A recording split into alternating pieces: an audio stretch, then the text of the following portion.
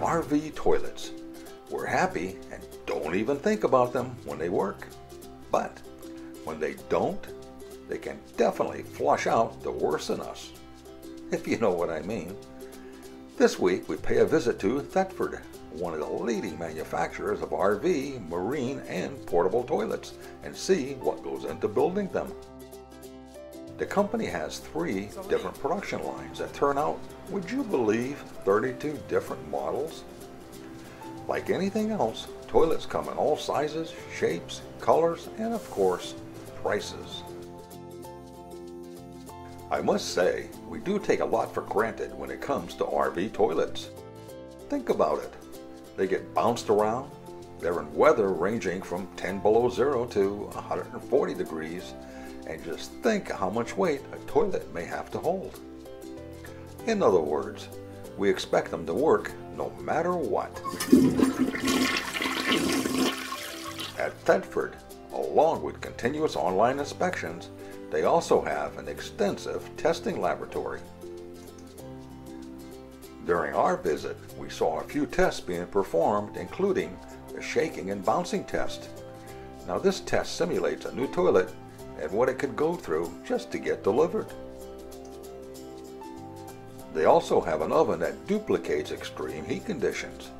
And on the other side of the room, a line of toilets were going through a flush mechanism test. Keep in mind, these tests are simulating years of use. And in another test, the machine is duplicating the weight of a 400-pound person. So you see, the toilets we take for granted, Thetford doesn't. As I mentioned earlier, Thetford has 3 different production lines, and we had a chance to see 2 of them. On the first line, plastic toilets are produced. The first step is installing a flush cable in the upper bowl assembly.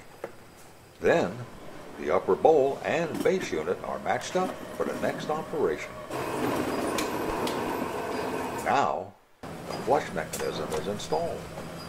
And if you notice, the operator actually initials each unit he works on. This is part of Thetford's quality control procedure. In the next operation, a bonding agent is put on the bowl and base unit, then they're secured together in a state-of-the-art heat bonding machine. Another worker installs the flush pedal, and then the whole unit is thoroughly inspected. At another station, water valves are assembled and then pressure tested to the same pressure toilets will receive over a lifetime. Once the valves pass the pressure test, they go into a bin where another inspector checks each unit for correct parts. Remember, Thetford makes 32 different toilets, so there are a lot of parts around. Now, the seats and covers are installed and the finished toilet heads to the packing department. Toilets going to retailers are packed in boxes, and toilets going to the RV manufacturers are stacked onto reusable trays. On the next line, they're assembling more expensive porcelain toilets. Some of these steps are the same as we saw on the first line. We pick up here with the assembly of the plastic waterline unit. Then each assembly goes through a pressure test to make sure there are no leaks. Once they pass the test, another worker attaches the hose and fittings, then dates each assembly. Next, the flush ball and pedal assembly are added. At this station, the porcelain bowls are brought over and the bowl is bolted to the base. Then, the flush nozzle is attached in place.